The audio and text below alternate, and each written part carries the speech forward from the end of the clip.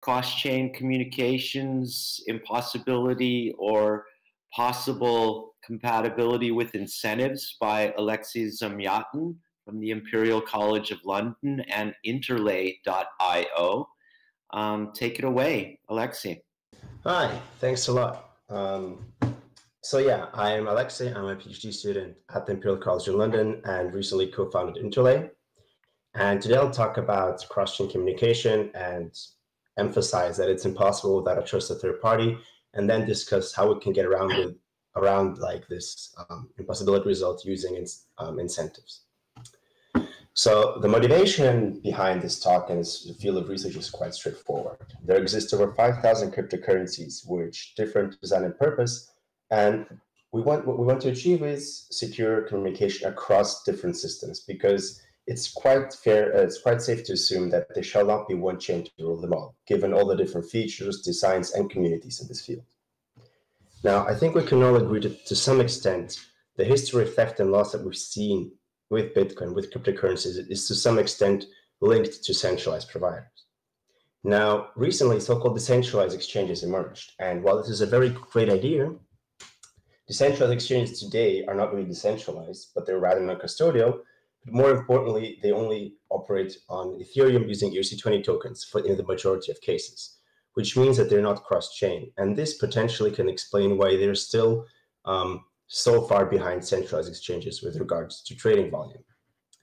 And this is essentially where Interlay comes in. And this is basically also the field of research and work that we focus on. And our goal is to allow any user to use any asset on any blockchain platform. So you can use Bitcoin on Ethereum, Zcash on Polkadot, Litecoin on Cosmos, and so on and so on. Now, we've started off in academia doing research over the past 3 to 5 years and publishing top-tier academic papers. So Xclaim, which is a protocol that we're now building, was published at IEEE S&P, which is a top-tier security conference. And my co-founder Dominic released a paper building on top of Xclaim and other DeFi protocols at CCS. And recently, we received a grant from the Web3 Foundation to bring Bitcoin to Polkadot in a trust-minimized manner. So essentially, this is kind of one of our current projects where we're implementing Xclaim using Rust on Polkadot. Now, obviously, we're not only going to build bridges, but one of our additional goals and also to foster the ecosystem is to introduce cross-chain DeFi products. So essentially, we want to offer Bitcoin on decentralized exchanges, allow users to lend Bitcoin to other participants, do margin trading, and so on, by bringing Bitcoin or other cryptocurrencies that do not support these features natively or without a centralized exchange to platforms which support smart contracts or execution environments, which can allow us to build more complex applications. Now, enough of Interlay and the company business, let's talk research. So in this talk, I'll discuss the cross-chain communication problem, present the impossibility result, and then talk about Xclaim and how Xclaim fits into this whole picture. Now, this talk is based on 2 papers. On one hand, Xclaim, which was released in 2018 and then published in 2019, and a more recent paper, a systematization of knowledge, basically a survey paper of cross-chain communication, which we released on ePrint, I think, half a year ago. So, when talking about cross-chain communication, we can basically relate this problem to something way older than blockchain, and specifically communication across distributed databases. The main difference, however, specifically to the problem of non-blocking atomic commits, is that in blockchains, we assume that participants may misbehave. In distributed databases, you typically have an admin or a set of admins who you trust, and your only concern is that one of your databases may crash and that you may lose data, and hence you must ensure that all transactions are atomically broadcast. In distributed ledgers, we have another problem. Not only can nodes not crash, but now they also can try to misbehave and send us invalid data or try to prevent data from being received by the participants. So we have to account for Byzantine failures when communicating across the blockchains. Now, talking about the main scenarios of cross-chain communication, I think the most famous one and the one that people are familiar with is cross-ledger transfers and exchanges. Specifically, atomic swaps have been around since 2012, I believe, and the idea is that you exchange assets across different blockchains. The alternative is cryptocurrency-backed assets, which I'll talk about a bit later. Here, instead of exchanging assets, you move one asset from one system to another, and basically then propagate all updates back to the original system once you're finished. A less known application for cross-chain communication is synchronization in sharded systems. In sharding, you separate a system or blockchain into multiple subdomains, each of which is typically responsible for some application set. Now, the problem is that if you are not able to communicate across these shards, users using different applications will again have to download more and more data because they have to follow each shard to be able to use these applications. Obviously, it's much easier if you're able to move your assets from one system to another or make cross-shard calls to the other contracts. However, the first use of cross-chain communication was actually came from a completely different field. Specifically, merged mining is a way to reuse proof-of-work solutions to mine more than one blockchain in parallel without using additional proof-of-work. And essentially what happens, and this was the case for Bitcoin and Namecoin, Namecoin accepted Bitcoin's proof-of-work. If you were to include some additional information in the Bitcoin block header and then broadcast it to the Namecoin network, the Namecoin participants would actually be able to check that sufficient proof-of-work has been done, and it would then generate the Namecoin block. And finally, the term sidechains has been around for ages by now, and it's typically used as an umbrella term for the entire field of cross-chain communication. However, what we try to position this terminology is in the field or in the use case of a feature extension. So you have one main blockchain like Bitcoin, and then you have sidechains, which are on one hand independent blockchain systems, but to some extent dependent on the parent chain Bitcoin. For example, they use the same base currency, or the security model depends on that of Bitcoin. And then these systems are typically used to provide new features to Bitcoin. For example, you have the Liquid sidechain, which is a permission setup and allows companies to use Bitcoin in their enterprise software. Now, talking about the cross-chain communication problem, we typically have two blockchains, two distributed ledgers. This works for more blockchains in parallel as well, but we start with a simple use case. Now, blockchains typically have consensus committees. In the case of Bitcoin and Ethereum, we know that proof of work, it's not really a committee, but you select a single leader once per round from a dynamic set of participants. However, we can abstract this and say that we have two consensus committees, one for Bitcoin, one for Ethereum. Now, let's assume we have two parties. We have Alice, who is on Bitcoin, and Bob, who is on Ethereum. We have two transactions. Transaction TX1 is owned by Alice. So she's the only one who can actually broadcast this transaction to Bitcoin because only she can sign this transaction and make it valid. Same goes for transaction 2, which is owned by Bob. Only Bob can broadcast this transaction to Ethereum. Now, transaction TX1, as mentioned, is a Bitcoin transaction. TX2 is an Ethereum transaction. Now, the cross-chain communication problem states that Alice, for some reason, knows about transaction TX2 and wants Bob to write this transaction to Ethereum. So Alice knows exactly that the transaction TX2 is valid on Ethereum, and she exactly knows how it looks like. And vice versa, Bob wants Alice to write transaction TX1 to Bitcoin. So again, he knows how the transaction looks like, and he knows that it is valid. And the goal that we want to achieve is actually to synchronize this process. So we want to ensure that both transaction TX1 and TX2 are written by both parties to the blockchains atomically. Now, this sounds very abstract. So what we can think of is that this is an exchange. Specifically, TX1 will transfer BTC to Bob's Bitcoin address, and TX2 will transfer ETH to Alice's Ethereum account. And now what we're trying to achieve is actually an atomic exchange, which is basically one of the steps towards the impossibility result I'll talk about in a second. Now, during my PhD, my goal was actually to find a way to communicate across different blockchains without using a centralized third party. And unfortunately, we recently realized that it is not possible. And I'll try to explain why this is the case. Now, coming from academia, we like to define properties. So let's start by defining 3 properties for cross-chain communication, which are then relevant for our impossibility result. First one, being effectiveness, states that if everything goes as planned, that means Alice and Bob are honest, they want to proceed with this communication, or in our case, the exchange, and the 2 transactions are exactly as the parties expect them, then the exchange can proceed, and we will end up with transaction TX1 being in Bitcoin and transaction TX2 being in Ethereum. Otherwise, if these transactions are not as we expect them to be, we abort. We now then introduce atomicity, which restricts the possible outcomes such that neither Alice nor Bob can be left at a disadvantage. This means that either TX1 and TX2 are included in the respective blockchains, or none of them are. So there is no case where Alice transfers Bitcoin to Bob, but Bob does not transfer ETH to Alice.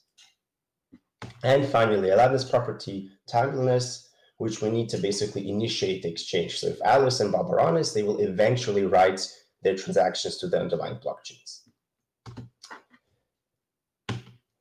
So back to practice, as we discussed previously.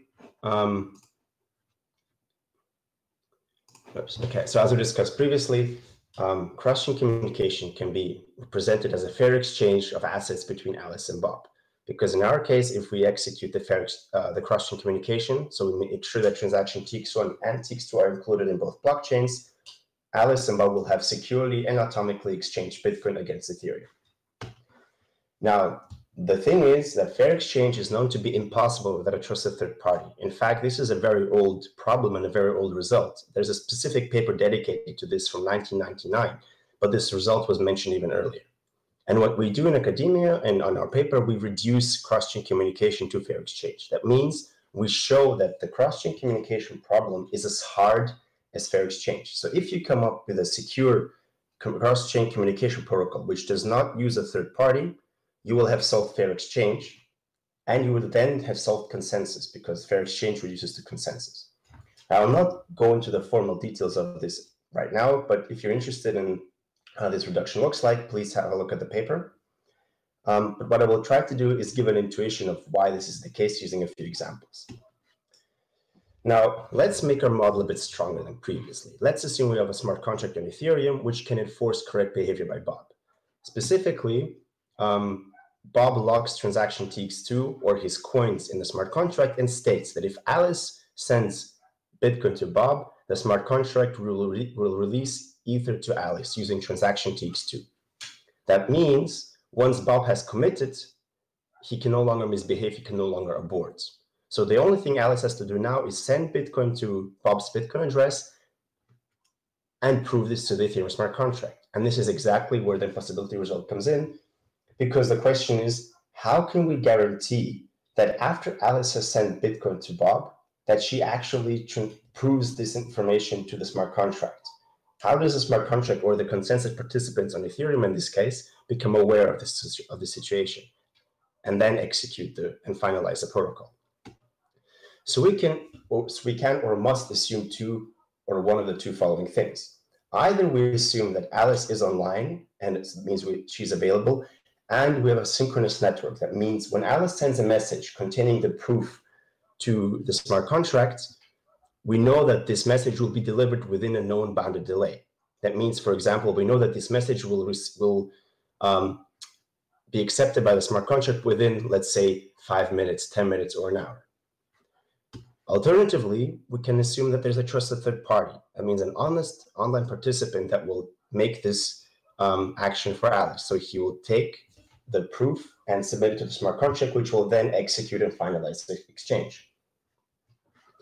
Interestingly, these two things are equivalent. And we can think of it as follows. In a synchronous model where Alice is online, and she's still obviously honest to herself, right? So because it's in her own interest to submit the proof to receive Ether on the Ethereum side after she sent Bitcoin to Bob. So what happens is that Alice is her own trusted third party. And this is basically what the result states. So either you have synchronous assumptions and you're always online, and this is, for example, the case in HGLCs, or you have a trusted third party which will take this role and execute the exchange for you. So the main problem of cross-chain communication is actually selecting the right trusted third party or the right online honest party, because the word trusted is obviously can mean different things. It can also mean financially trustless, which we'll talk about in a minute. But what you're trying to do is you're trying to select the optimal honest online party for the use case. And this can be Alice and Bob themselves. So you assume that both participants are online, or you trust the consensus committees of Bitcoin or Ethereum. You can also employ an external committee, an external third party, like an exchange or a set of consent or a committee, basically. Or you can basically merge these two approaches and have a watchtower, where you first assume that Alice and Bob are online and will try to execute the exchange themselves. But if one of them crashes, then the watchtower, the third party, comes in and takes the role of the crash participant. Now, the question, or one question that we often get when discussing about the impossibility is, well, this cannot be true because we know that atomic swaps are trustless. And what I'll try to do now is explain why this is actually not the case. So typically, in the most well-known atomic swap scenario is one that uses so-called symmetric locks, specifically hash locks, as we typically see in the case of Bitcoin. How this works is that Alice and Bob both lock their coins in contracts which state that if a secret is released, then the counterparty can spend the coins from this output, or in the Ethereum case, smart contract. So what happens is that Alice basically releases a secret on the Ethereum side when she spends Bob's coins. Bob sees the secret and can then also spend Alice's coins. As simple as that. Now, one problem that we have at the beginning is that we have to introduce time locks, because we want to ensure that once Alice has locked her coins and Bob has locked his coins, there is no guarantee that the counterparty will actually come online and trigger the exchange. So we want to prevent the coins of Alice and Bob being locked up indefinitely if one of the parties crashes. Hence, we use time locks, which state that if a specific period of time passes and the exchange has not been triggered, then Alice and Bob can recover their coins. And this is where our problem comes in, because if Alice spends Bob's coins, so Bob's ether, releases a secret, but Bob's messages are never delivered or significantly delayed, so that we don't have a synchronous communication model, we don't know when the messages will be delivered, and these messages can be delivered after Alice's time lock expires on Bitcoin.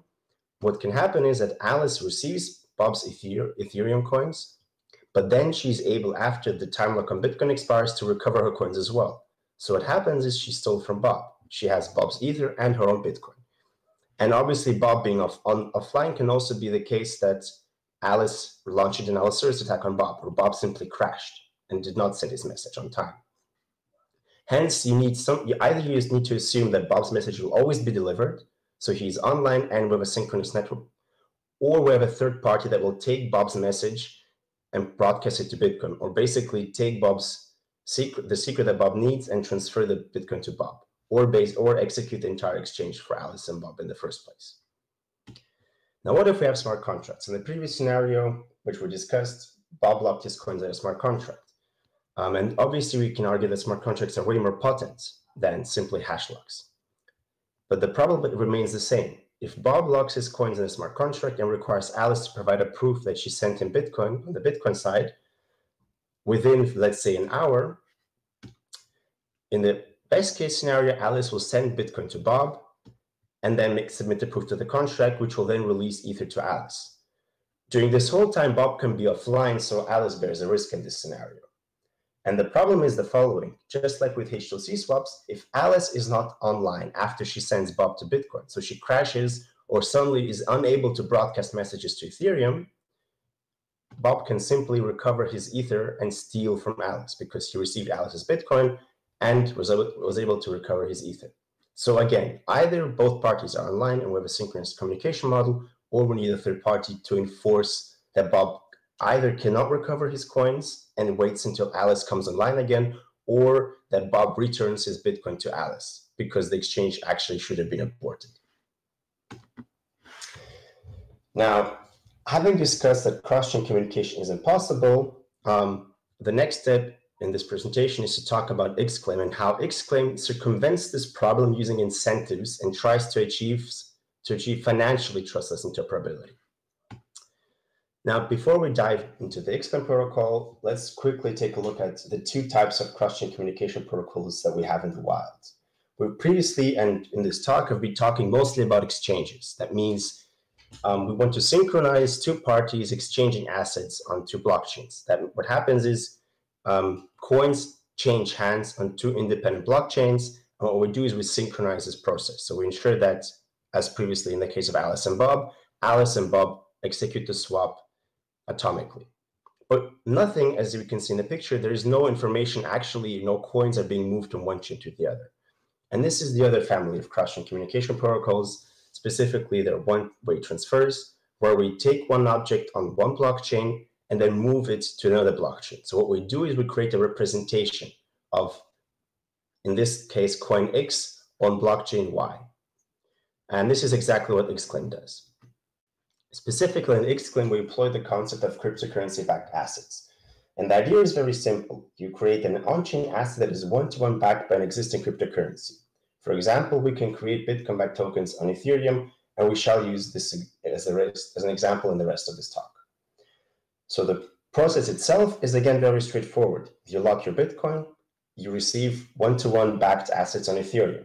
And you can use these Bitcoin-backed assets in decentralized exchanges, in payment channels. You can create more potent and more complex atomic swaps. You can use these Bitcoin-backed assets in stablecoins and DeFi products, and so on and so on.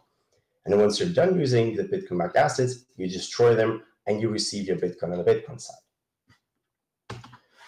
Now, the problem that we have if we want to make this work for Bitcoin and other blockchains that do not support smart contracts, so if we have Ethereum and Ethereum Classic, we have more options. But if you want to use this with Bitcoin or Zcash or Litecoin, for example, and create assets on Ethereum for one of these cryptocurrencies, we need to solve the problem of conditional locks without smart contracts. Specifically, Bitcoin has no way of knowing what happened on Ethereum. But what we want to achieve is we want to unlock the locked Bitcoin only when the Bitcoin-backed tokens are destroyed. So the first intuition that we would have is, well, why don't we use hashtag lock contracts, where we, create a secret, and then once the secret is revealed on Ethereum, we release the Bitcoins. The problem is that this is not possible because smart contracts cannot store secrets or cannot generate unpredictable random numbers. For the reason that smart contracts are by definition publicly verifiable. So as soon as you store a secret in a smart contract, everybody sees it. And that means you cannot make conditional releases on the Bitcoin side. A further problem is that with hashtag lock contracts, you have to know who will be the recipient, who will be the person who is going to spend from the hashtag lock. In the case of cryptocurrency-backed assets, we don't know the person who will be the one who redeems the Bitcoin-backed tokens for Bitcoin, because I can send my Bitcoin-backed tokens to 10 other people, and there is no way for the hash lock on Bitcoin to know upfront who will be the recipient on the Ethereum side. Hence, we need some sort of custodian to hold Bitcoin on the Bitcoin side. However, our goal is to make this custodian non-trusted, and hence we use collateral. So specifically in the Xclaim system model, we have users who lock Bitcoin to issue Bitcoin-backed assets. They use these assets on Ethereum, for example, and then they redeem the Bitcoin-backed assets by destroying the tokens and receiving Bitcoin. And then we have an intermediary on the Bitcoin side called a vault. And vaults hold users' Bitcoin, and they ensure that once the Bitcoin tokens are destroyed, the users actually receive the correct amount of Bitcoin on the Bitcoin side.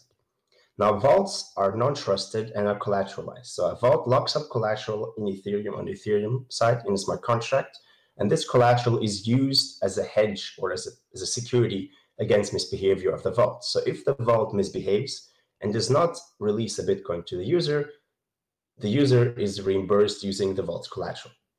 Now, the set of vaults in Xclaim is dynamic and permissionless. That means any person can, at any point in time, join the system by locking up collateral and becoming an intermediary, which also means that I myself, as a user, can become a vault and an intermediary for myself. So I actually don't need a third party.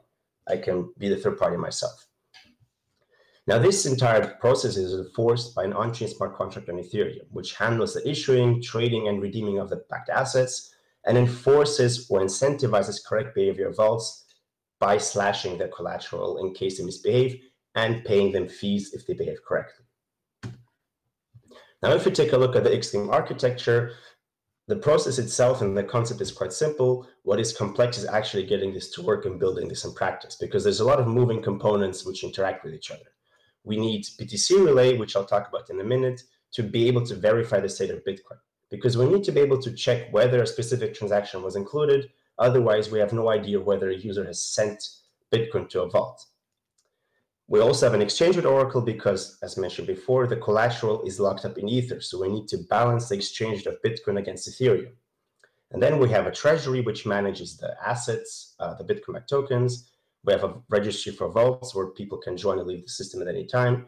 We have a module that handles collateral and stabilizes collateral against exchange rate fluctuations. And then we have three main protocols: issue to create Bitcoin backed tokens, redeem to destroy Bitcoin backed tokens and get Bitcoin back.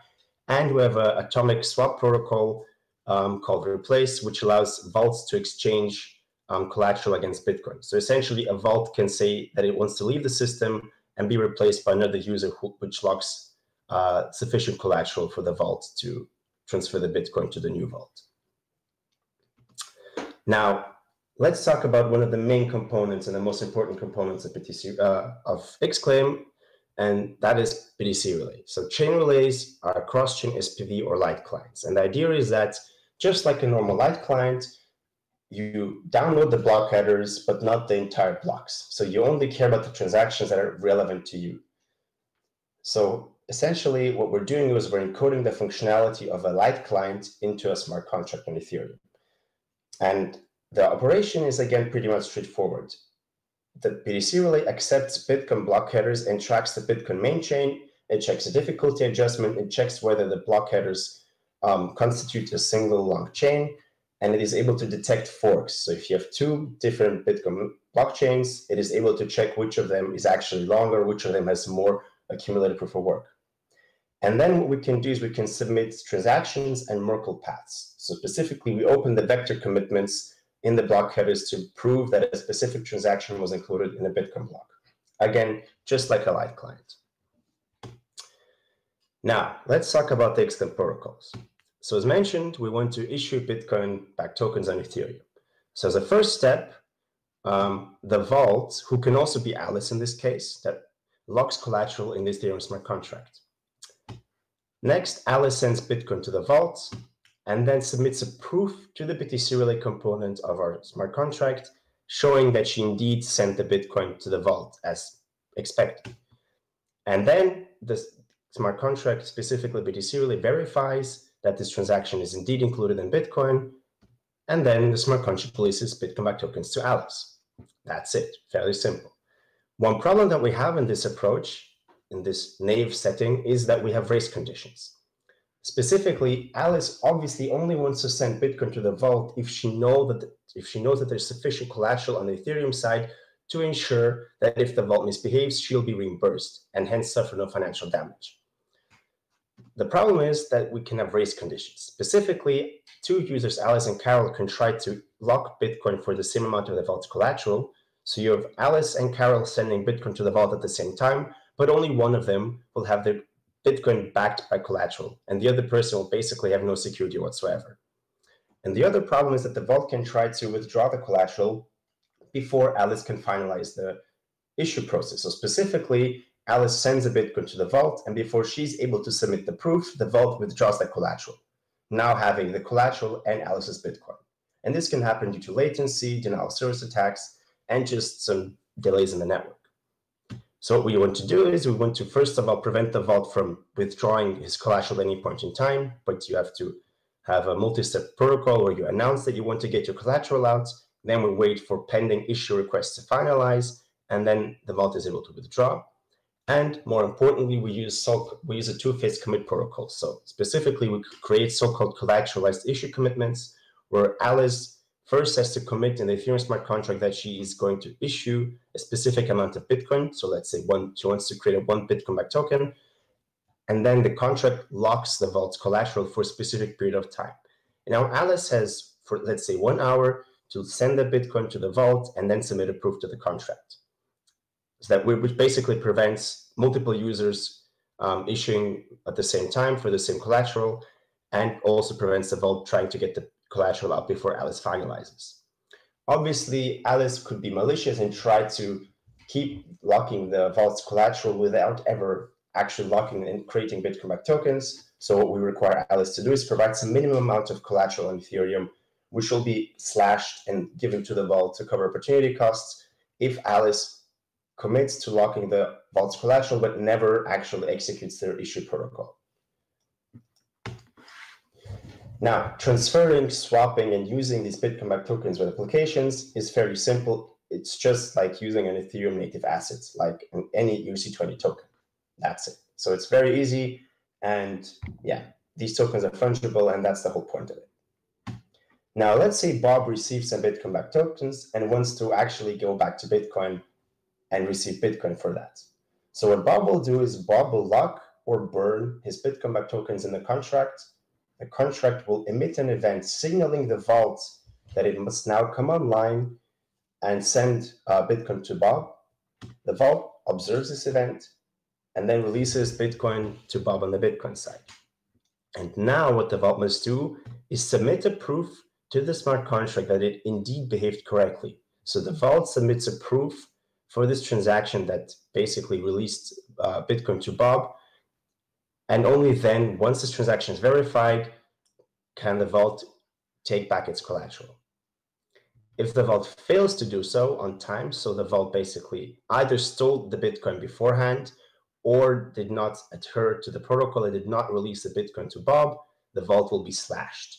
In practice, what will happen is one of two things. Either Bob receives the collateral in Ether plus a premium. So what Bob actually received is a very good exchange of Ether versus Bitcoin, and then actually can go and buy Bitcoin using his Ether holdings and actually make a profit of the vault misbehaving. Or Bob decides that he wants to try the redeem process with another vault, and the vault that basically failed to execute the redeem is turned offline, and then we can either slash it or just banish it from the system for a specific period and prevent it from earning further fees. Now, one problem that we have in Xclaim, at this point at least, is that we have collateral locked up in a different currency than Bitcoin, which means that if the exchange rate of Bitcoin to Ether fluctuates significantly, we may have a problem that the collateral locked in the contract is worth less than the actual Bitcoin holdings of the vault. This only happens if the price of Bitcoin significantly increases compared to that of Ethereum. So if Ether crashes completely and Bitcoin increases quickly. Still, we need to mitigate this issue. And what we do is we have a multi-stage collateral system where we over-collateralize vaults. So for example, a vault must lock up twice as much Ether as it's going to accept in Bitcoin. And then if the exchange rate crashes, we have a setting where the vault is it's below the optimal collateral rate, so it can no longer accept new issue requests, but there's still sufficient collateral for secure operation, and the vault has no incentive of stealing the user's Bitcoin because it will lose money if it does so. If the exchange rate keeps falling down and the vault takes no action, so the vault does not try to make users redeem or does not increase the collateral rate, at some point, our protocol triggers an auction, vault auction. So specifically, we have an additional role called a keeper, which can be, again, any user or any vault, which basically comes in and puts a bid for the vault's collateral. So the user then locks a specific amount of collateral necessary to prevent the vault from failing completely, and then the vault is replaced. And the keepers receive a fee, basically, from the vault's collateral. So the vault is then penalized, but does not lose everything. If this does not happen, at some point we have an automatic liquidation mechanism in place, which basically forces the vault to return the Bitcoin to the users. And this can be triggered either by the exchange rate oracle itself, which keeps submitting the exchange rate into the contract, or by any user or watchtower. And this can obviously be an opt-in, opt-out feature, because if users use Bitcoin tokens applications, it may be not the best idea to liquidate automatically without at least having the user acknowledge it. Now, what does Xclaim give us? So Xclaim, from this whole list of properties, what is really interesting is that Xclaim ensures consistency. So assets are only created on Bitcoin if they actually have the equivalent amount of Bitcoin locked on the Bitcoin side. Furthermore, we guarantee that a user will always be able to redeem his Bitcoin-backed tokens. Either the user will get Bitcoin or he will be reimbursed in Ether. And finally, and this is a very important point, you do not need a third party to use Xclaim. Specifically, Xclaim is constructed in a way that while you still need a trusted third party to actually theoretically be able to achieve cross-chain communication, in our protocol, you can be a third party yourself. So you can choose between the different models. You can either say, okay, I'll be online. I don't want to trust anyone else. I take the risk of that if I crash, I may not be able to execute the protocol, but I don't need a third party. or you trust to use another vault and you have another third party, but it is collateralized. So yeah, I'll guess I'm running out of time, so I'll probably skip over the system requirements. But one important thing is that we don't need anything on the Bitcoin side. So on Bitcoin, we just have standard transactions. On the Ethereum side, we obviously have smart contracts. And the most important thing is that we need to be able to verify the state of Bitcoin. Now, you have another 15 minutes, so it's not a problem. Okay. We can use some of it for Q&A, but it's up to you. Great. I think I'll need like another 5 minutes at most, and then 10 minutes for Q&A, if that sounds okay. Good. Awesome. Cool. Great.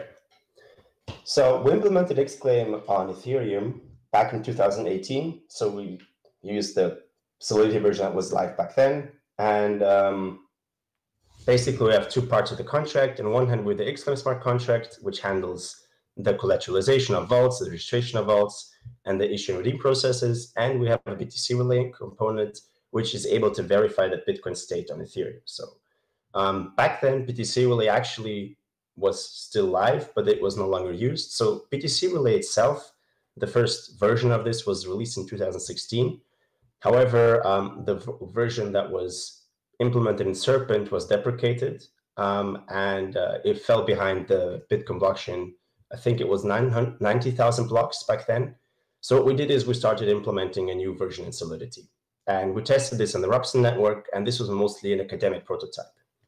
What we're doing right now is, on one hand, we're revamping our efforts to implement Exclaim for production.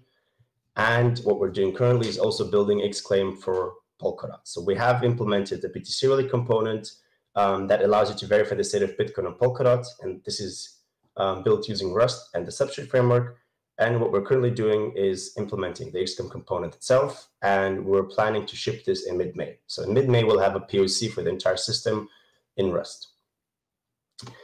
We did already estimate some costs back then from our Ethereum prototype. And what we saw, I mean, the gas costs and the exchange rates are a bit off by now, but this keeps changing. But approximately it costs around $1 to $2 to issue an arbitrary amount of Bitcoin tokens on Ethereum, whereby the largest cost factor is obviously the Bitcoin side, where you have the higher fees. And similar for the time, it does take a bit of time. So the issue and redeem processes are purposefully slow because you really want to make sure that you wait for the sufficient amount of confirmations on Bitcoin and Ethereum. But the benefit is that once you have executed the issue protocol, you no longer need to synchronize Bitcoin and Ethereum for each swap you make. So now you're actually swapping natively on the Ethereum blockchain, and you don't need to care about the cross-chain aspect anymore. And you only care about synchronizing Bitcoin and Ethereum only when you execute the redeem protocol, which is quite important because if we compare Exclaim to H2C atomic swaps, we see that if we had execute 1,000 swaps with using H2Cs and compare that to issuing Bitcoin-backed tokens, executing 1,000 swaps and then redeeming them, Exclaim is, in this case, 95% faster and 65% cheaper than using HTLCs. And the main reason is that in HTLCs, when you lock with hash locks, you need to set up the protocol each time you make a swap. So it's completely memoryless.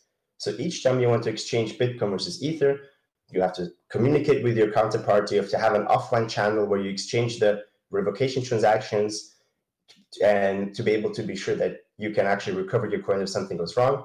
And then you have the whole process of revealing the secrets. So you need to synchronize the times between the two blockchains and so on each time you make a swap. Whereas in Exclaim, the idea is that you only do this twice. Once when you create the tokens and once when you redeem them. In between, you don't have to care about the state of Bitcoin. You don't have to synchronize the two systems locally. That's it. So thanks a lot for listening. Summarizing, we showed that cross-chain communication is impossible without a trusted third party. However, we can use incentives to prevent theft and incentivize honest participation and achieve financially trustless cross-chain communication, for example, in Exclaim. And we're currently building Exclaim. So we're right now bringing Bitcoin to Polkadot using this framework, and we're planning to extend this and build more bridges between Bitcoin and other systems, and also other cryptocurrencies like Zcash and Litecoin, and so on. If you're interested, please take a look at our papers. We have two papers which we published with Imperial College London. One is the Exclaim paper, which was accepted at the Top 2 conference, Then we have the survey of cross-chain communication, which is a very good starting point if you want to find out more about how blockchain interoperability works. And then we have the full specifications of how to actually implement Xclaim in practice, which is a 200-page document and very, very detailed. And we also have a repository where we can check out our code, which is currently work in progress. Thanks a lot. And yeah, please ask questions if you have any. My first question is, I'm going to share my screen. How is what you're doing different from what's happening with liquid and liquidity, and the simplicity language that Blockstream is working on, Adam Back, and then Grubel's, and I think James Presswich, had atomic swappability for Ethereum and Bitcoin. I guess maybe a year or two ago. I couldn't really find the thread talking about it, but there's been numerous implementations of doing this, and of course I'm sure that you're aware of them. I'd like you to take the opportunity to explain how it is that you're doing is different. Yeah. Sure. So let's start with comparing Xclaim to the Blockstream sidechain. So the difference here is that Blockstream, the liquid sidechain, is pegged to Bitcoin in the sense that since it's permissioned, so you have a static set of community participants, you can use these participants on the Bitcoin side to be the ones who hold the user's Bitcoin. So what happens is that the user has to anyway trust the committee of the liquid BFT protocol because it's a permission setup. So what happens is, and it's the best way to do it in this case, is that you have the same committee be responsible for holding the user's assets on the Bitcoin side. The next claim, the setup is dynamic. Since Ethereum is a permissionless blockchain, we can actually make use of this and allow anyone to participate in the Xclaim protocol. That means we don't have a predefined set of vaults. So whereas in Liquid, I know that I have to send my Bitcoin to the multi-sig address or whatever is being used, that is basically controlled by the Liquid blockchain consensus participants. In Xclaim, this is not the case. I can just come along, lock collateral for myself, and send Bitcoin to my own Bitcoin address and just put this to Ethereum. And then I can send Bitcoin to other users, but then I have to stay online, obviously, and be the one who executes the redeem protocol and then sends Bitcoin to the recipient of the Bitcoin backed tokens. But the concept is that I do not need to trust anyone in that sense. And any user can join the system at any time. So we don't say, okay, look, you have 10 possible vaults, 10 possible ways to issue Bitcoin backed tokens. What we do is we say, okay, look, anyone can register, and then you choose one of the people, or you become a vault yourself. So that's the subtle difference. Okay, then let's talk about also. Let's compare this collateralized setup with what's happening with Maker. How do you see the differentiation there as well? So obviously we have to over-collateralize to be able to account for the exchange fluctuations. The difference is right now in the base form of Xclaim, you don't really bet against the price when you basically become a vault. What we're doing right now in this part of our project with Polkadot, what we're building is Bitcoin financial products, which will allow you actually to bet and earn interest on the Bitcoins that you're locking as a user, and also earn interest on the collateral you're locking as a vault. But that's an additional feature on top of Xclaim. Xclaim itself is just a core protocol which moves assets from one chain to the other and uses the collateral to provide incentives and ensure that users don't lose funds. Obviously, you could reuse this collateral that is lying around anyway to allow people to use interest and to build a protocol on top of that. And that's part of the bridge. That's one of the things that we're going to do. Cool. Yeah. I'd like you to talk a little bit about the Polkadot implementation, why it is that you've chosen Polkadot, because we have this sort of tribalism as well in Ethereum, and so it'd be nice to hear your perspective in working on this, why it is that you're choosing to use Polkadot. So first thing, I mean, we're not really choosing to only focus on Polkadot. We're also continuing. Sure. But our goal is to continue our implementation of Ethereum and also integrate with systems like Cosmos or even permission systems. We're just a bridge. So we provide you with the opportunity to move Bitcoin to different platforms. And Polkadot was a great opportunity for us because, well, I mean, they're launching soon, and it gives us the chance to actually integrate with a new system and have our Bitcoin bridge live the moment when mainnet comes in. And yeah. And then we received a grant from the Ripley Foundation. So we're focusing on Polkadot right now, but obviously we're also moving forward with Ethereum efforts. But there we're also kind of observing the situation and deciding how to best place our system. Cool. So do you see advantages or disadvantages with E 2.0 and all the sharded chains? How do you look at, because you know we're there with Polkadot. How do you see that engineering implementation with ETH 2.0? I mean, it's hard for me to say. There's so much happening, so I'm not quite sure how far it is currently.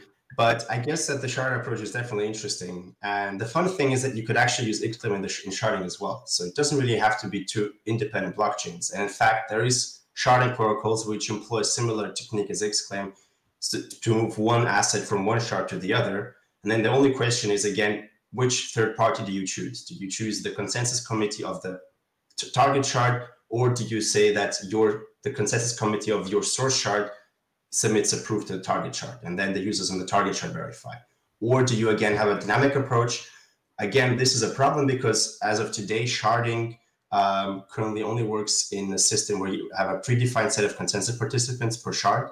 So you can have an open system in theory, but you need to know upfront which set of committee or consensus participants is allocated to each shard.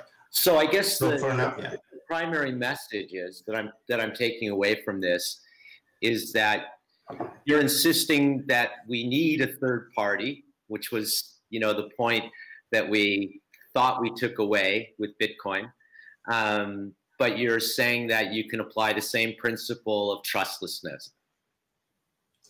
So summarizing, what you need is that you need some party to be online, and this party has to behave correctly.